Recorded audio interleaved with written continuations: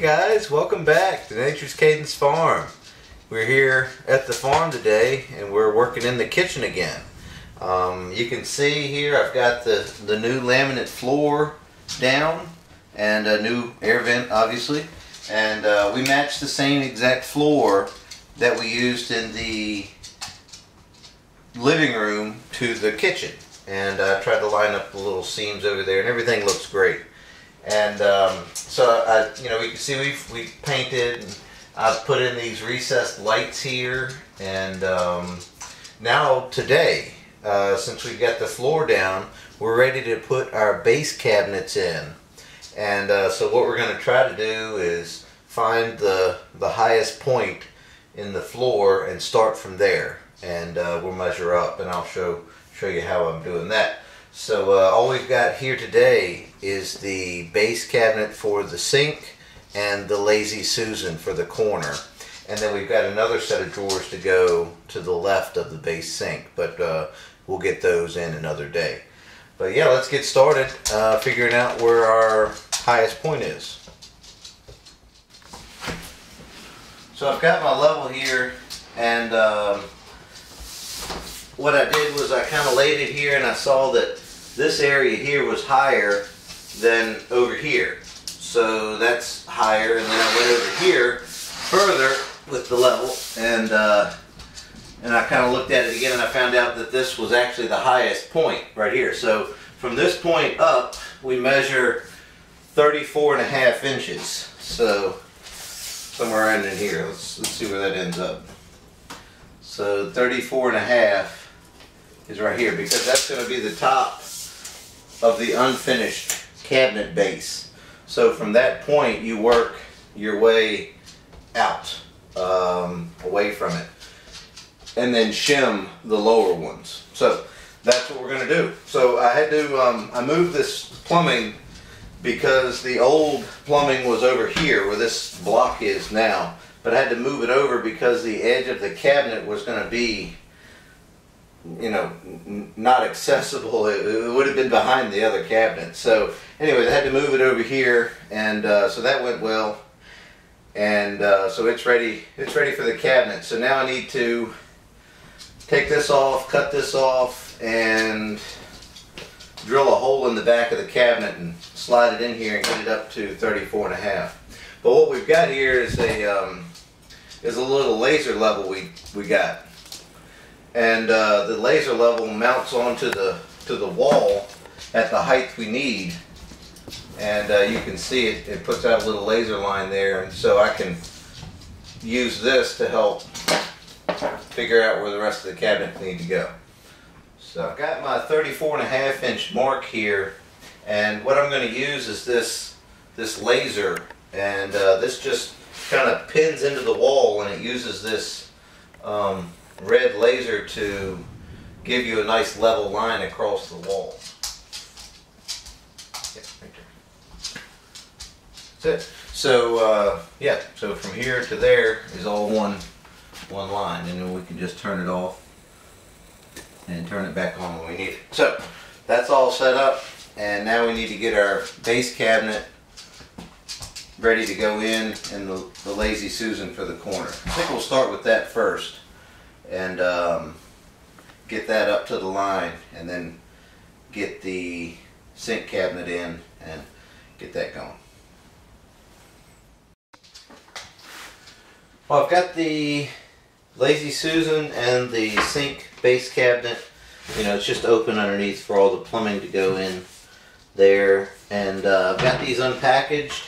And next thing for me to do, since the inside of this is open, but the back has a solid piece of wood on it, so I need to drill out a hole enough to fit this plumbing in. So this is going to be a little tricky, but I think we can get it, and probably drill a hole out to get to this clean out right here. Hi Jake. Yes, hi Jake. And so yeah, that's what we're going to do. So let's get some holes drilled.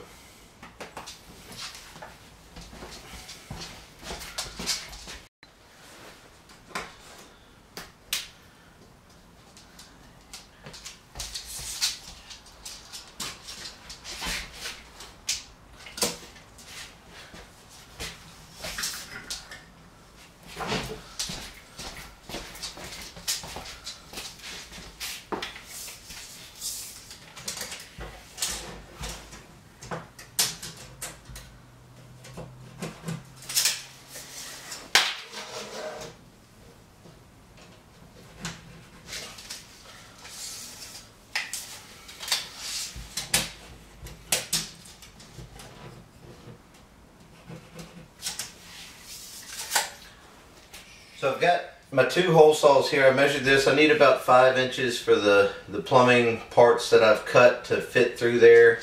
And then I've got a 3.5 inch, which is a little too big, but I don't have one that's exactly 3 inch, but it'll be okay. But these will be perfect for getting in there. So we'll start with the 3 inch, and I've got my arbor here, and that just, you know, threads on there.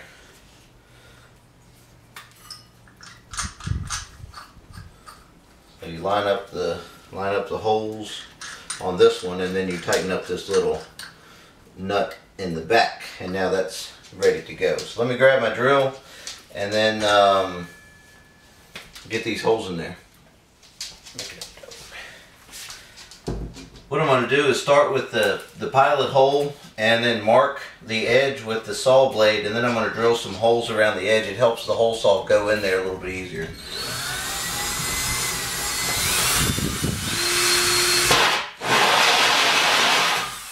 So you can see how I kind of scored the outside edge. And I'll tell you what, let me just get a different drill bit.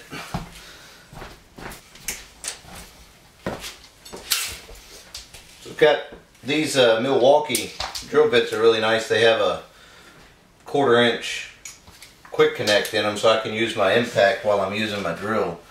I'm just going to go around the edge of this with just a couple of holes, and that'll help the hole saw go right through there.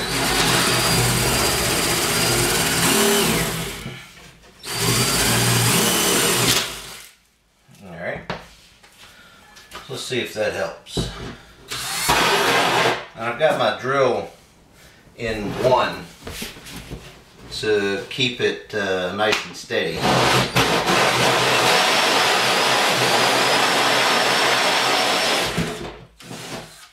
Like a hot knife through butter.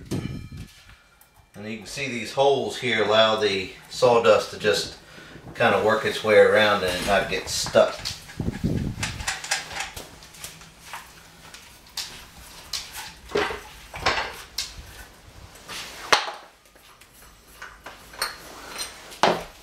Now we're going to drill our 5 inch. That's a whole lot of hole saw for a cordless drill, but I think it'll do it.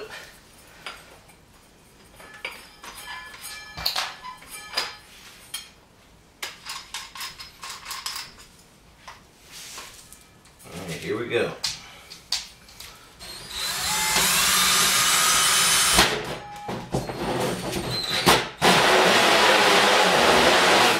Same thing, I'm just going to mark the hole, and I'm going to put a few more holes in this one.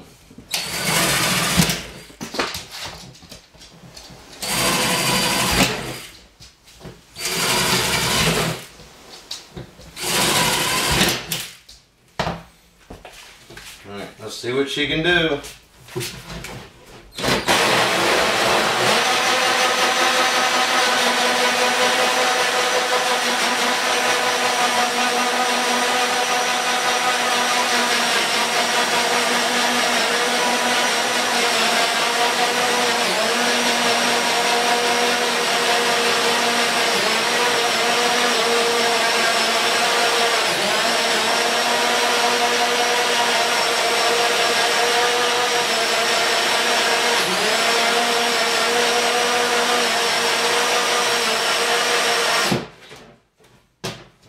Almost through. That's got it. Yeah, that's a whole lot for a little Ryobi cordless, but it made it through there. So we got these holes in here, and now we're ready to go ahead and slide it over here and see if we can set it in place.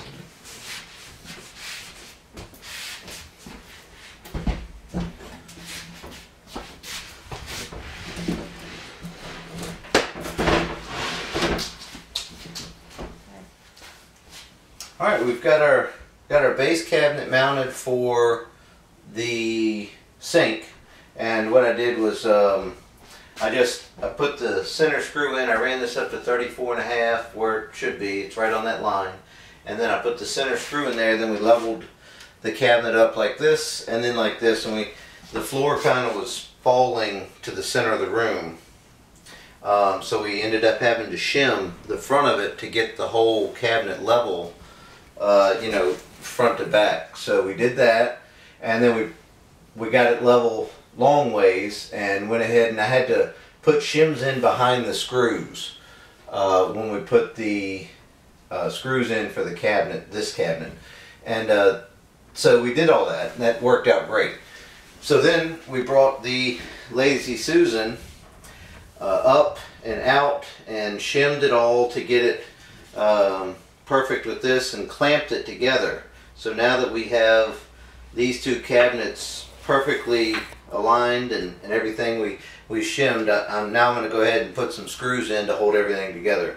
And I'm going to pre-drill some of these holes so I don't split any wood, or it's kind of the back sides are particle board, but I want the tightening action to go, you know, into the wall and not just turning around a bunch of wood. So that's it. Yeah, it was actually, you know, figuring out what we needed to do, when and where was the hard part.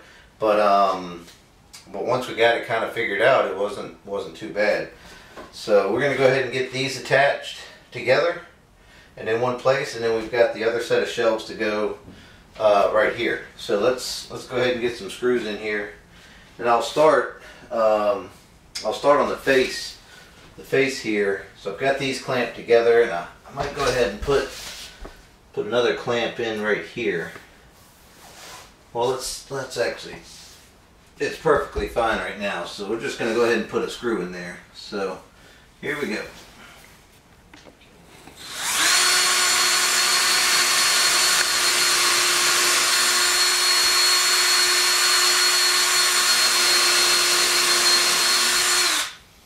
So I'm looking up here, the threads on my twist drill here need to go almost all the way up to this collar to get all the way through this wood, so when I tighten them together, I'm not putting any tension on this back piece, I'm only tightening these two together. So need to keep on going.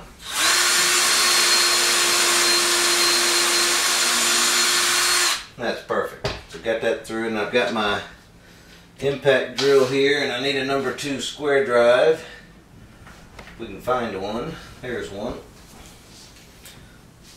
So I've got these are just 2-inch long self-drilling cabinet screws that my dad gave me a whole box of. That's what I'm using to hold it all together.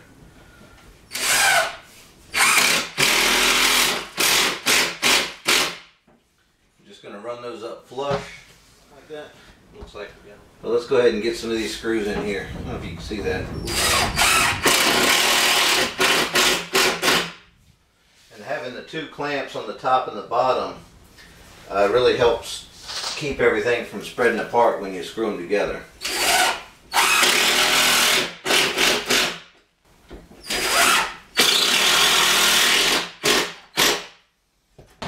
Alright, now I can go ahead and take this bottom clamp off and get that bottom screw in there, and you can see what I'm doing. So I'll put a screw in here, here, here. It might be overkill, it might be not enough. We're not professionals, we're just kind of doing it. Alright. Yeah.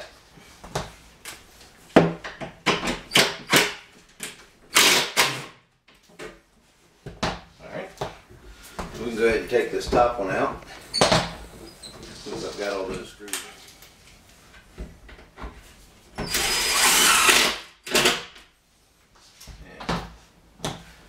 Got it? Yeah, that's beautiful. So, we've got all that together. Now I'm going to put some screws in the back to hold the cabinet to the wall, the Lazy Susan to the wall.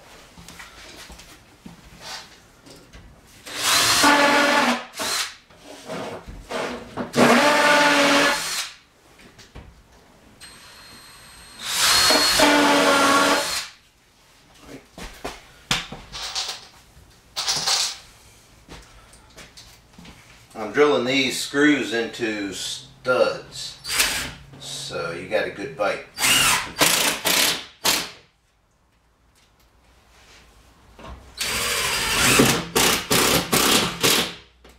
Okay. checking everything out here. This looks great.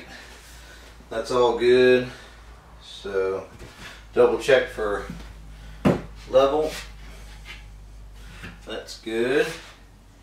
And that's perfect. So yeah, that's about it. So there's part of the cabinets. We'll get the other cabinets in here and the drawers, and then there's a cabinet that goes over there beside the stove, and that'll be it. So then we'll be ready to put the countertop on and get everything going back there.